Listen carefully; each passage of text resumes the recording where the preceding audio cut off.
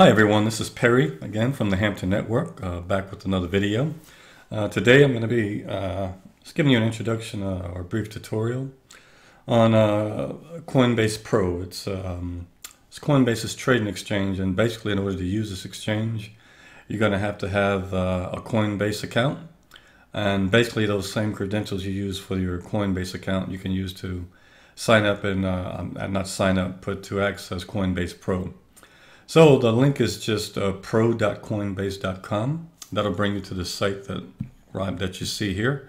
So like I said, this is formerly known as GDAX, GDAX. It used to be this exchange's name, but they changed the name to Coinbase Pro, I don't know, maybe 6 months to a year ago. But anyway, let's go ahead and jump right in. So just a little bit about the trading platform here. You can see the different trading pairs. Right now it's set on all, so this is going to show you the USD, USDC, which is a stable coin, and the BTC trading pairs that you have for all these different coins here. So I'll just go over each one individually. So let's go to USD. So as you can see, for USD, you can trade the US dollar for a Bitcoin, Ether or Ethereum, XRP or Ripple, Litecoin, Bitcoin Cash, EOS, XLM, which is Stellar, Ethereum Classic, Augur or REP, and 0x. Moving on to the stable coin, USDC.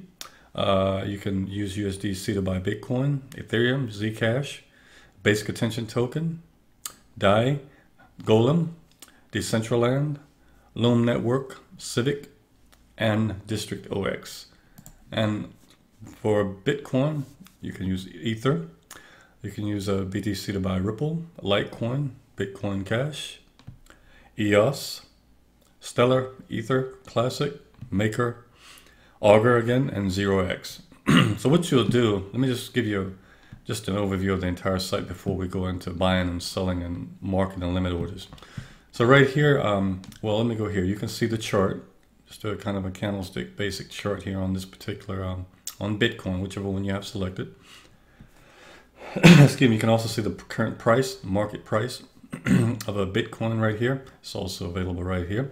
If you have any open orders, as you can see, I have an open order here for 4,250.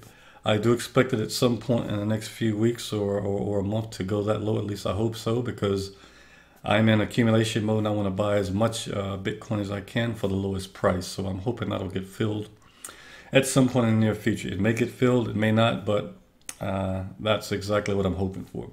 So if you go to my orders here, excuse me, you can also see my open orders right here. So you can see I have only buy orders. I don't really have any sell orders at this point. Once again, I'm in the accumulation phase. So you can see I have an order here. None of them are filled, but here's that price of 4,250 that I have a limit. And these are all limit orders, by the way. I don't necessarily do market orders. So I have a limit of 4,250 for Bitcoin. I'll buy this much Bitcoin at that price. I'm kind of hoping that Ethereum Classic will go back to $5 at some point, and I'm going to get 10 of them. Right here, Litecoin, I'm hoping that'll go to $60.50. I'll pick up a couple of those. Stellar, if it goes down to 8 cents, and I'm pretty sure it will in the near future, I'll pick up 1,250 of those. And last but not least, Ethereum, kind of hoping it'll go back down to 123, and I'll buy 0.81 of that. So now these are just your open orders. Here are my filled orders, any orders that you may have filled. And this would include any fees that you have. So let's talk about the fees real quick. Your fees, by the way, are going to be cheaper here on Coinbase Pro than they are on Coinbase, definitely. So I'm going to read this right here because this is very important when we talk about taker and maker fees. As you can see, the maker fees are pretty much going to be less than the taker fee. So basically they say when you place an order which is not immediately matched by an existing order, that order is placed on the order book. If another customer places an order that matches yours, you're considered the maker and will pay a fee between 0 and 0.15%. So that's a maker. Let's go up to the taker. When you place an order at the market, the price that gets filled immediately, that's if it gets filled immediately, you are considered a taker and will pay a fee between 0.05% and 0.025%. Okay. Next, when you place an order that gets partially matched immediately, you're considered a taker, and you have to pay a taker fee for that portion. The remainder of the order that's placed on the order book, and when it's matched, will be considered a maker order. So I just want to make you aware of the fees, and obviously for different price ranges, you know, I clearly the more you spend, the less you're going to pay in fees. Okay, but these are the different types of fees. Now let's go to my wallets here. So this is what you can use when you want to either deposit or withdraw, you know, funds.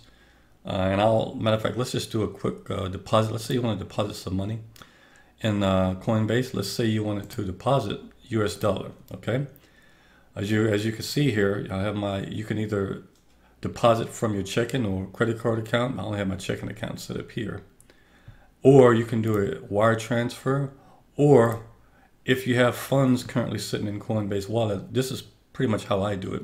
I just say, okay, I want you to pull X amount out of my USD wallet, place it in my Coinbase Pro wallet. Or you can do the max that you have in your Coinbase and it'll go here. Then you just click deposit USD and you're good to go. Okay. If you want to withdraw, you just click on withdraw here. You select your currency type. If you want to withdraw Bitcoin, this will show you available balances. Let's say you want to withdraw US dollar. You can select it here. If you keep by default, it's selected, go directly to your bank account. That's you're going to withdraw money and they'll send it directly to your bank account. Or you can send money over to your USD wallet over to your Coinbase account. If you want to just pick up something real quick on Coinbase, you just click withdraw. And here, if you all should have multi-factor authentication set up. You'll probably be asked to enter that code once you try to withdraw or deposit. Okay, so that's withdrawals and deposits. Okay, and this screen here will show your balances that you may have in any cryptocurrencies or US dollar. This will show any deposits that you've made to your wallet. This will show any withdrawals that you've made from your wallet. All of my withdrawals have not been back to a bank account. They've been to transfer back over to Coinbase for perhaps a quick buy. Okay, so that is the wallet. Now let me go back to the exchange, and to get back to the exchange, just go up here and click on trade. It'll take you back to the screen where we started at. So let's take a look at the buy order real quick, and the sell is going to be the exact same. So I'm going to just go ahead and cover the buy, and I'll cover the limit order. Let's say you want to place a limit order for, let's say, Bitcoin. This is the current pair that we're on. So what you would do if you say, okay, if you think like I do that the price is going to go back down to 42.50 at some point, you put that in just like that. Okay, 42.50, and also you can either what I do is I put in right here, let's say 0.5. So for example, you want to buy half of a Bitcoin, that's going to cost you, as you can see here, it'll be a total of $2,130. So what you'll do is I typically buy, between 0.05, you can see that's $213. So you can see how it changes depending on how much Bitcoin you want to buy. Let's do 0.1, and that's $426. It also shows your corresponding fee. Then all you have to do is place your buy order, and when you do that, it'll show up right here as an open order. Okay, you can also place a stop at the same time if you want to buy and you want to place a stop for the same. All the stop's going to do is going to limit any losses that you may have. So if you want to, for example, buy at 5,200 and then you want to set a stop for 4,900. So if it places the order at 5,200 and for some reason it goes lower than 49, it'll go ahead and sell it at that point. But that's just a quick overview. That's going to be another video. But this relatively easy to place limit buy orders is pretty much what I do. You can also do the same thing with the sell. It's just the exact same thing. It's just you're going to sell it at a certain price as opposed to buying it. Okay.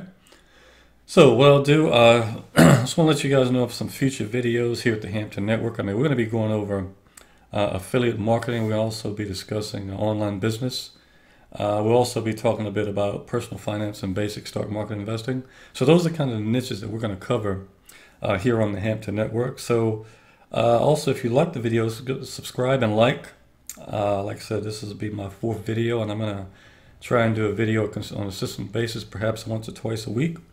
So if you want to know about future videos, you can go ahead and click that bell for any new video notifications. But before I close out, I want to go and show you coin market cap right here. This is pretty much one of the more popular sites where you can go to look at the current market prices. Right here you can see is in existence today is 2,143 cryptocurrencies, over 18,000 markets, and there's a current market cap of 174.8 billion. 24-hour volume is 43.6 billion, and you have a Bitcoin dominance of 54.4%. This is going to increase or decrease depending on the dominance here in Bitcoin. So if you want to, for example, take a look at the Bitcoin chart, you can just simply click on Bitcoin here, and it'll refresh and it'll open up here. You can also see the chart. I'll show you the Bitcoin chart. You can also adjust it if you want to see it year to date.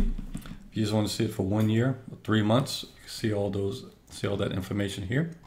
Also, if you want to see what markets Bitcoin is trading on, or any coin for that matter, or any crypto, just click on this market here, and it'll show you all the different exchanges that you can, get Bitcoin on. Okay, so let's go ahead and refresh this real quick. Let's say you're looking for a certain coin. You can go up here in the search box and you can type out either the code of the coin, or you can actually type in the name. So let's just search for Zilliqa. Oops, if I could type. Okay, so we just click here on Zilliqa. And that'll show you the same screen we just saw for Bitcoin. As you can see, it'll show the name clearly. It's ZIL. You'll see the price. You also see the charts. And once again, you can take a look at all the markets. This is one of my favorite exchanges, Binance. All the different exchanges that you can procure Zilliqa on, and it also shows you the trading pairs. So that's just a real quick overview of CoinMarketCap. So I certainly hope you guys enjoyed the video. If you did, please make sure you subscribe and like. And I look forward to seeing you in future videos. So you guys have a great evening. Take care.